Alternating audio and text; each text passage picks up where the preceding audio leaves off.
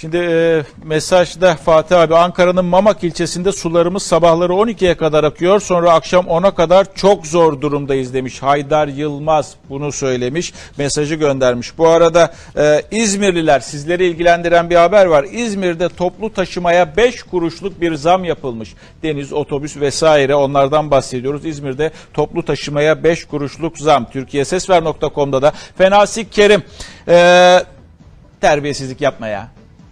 Terbiyesiz adam. Ayıptır ya.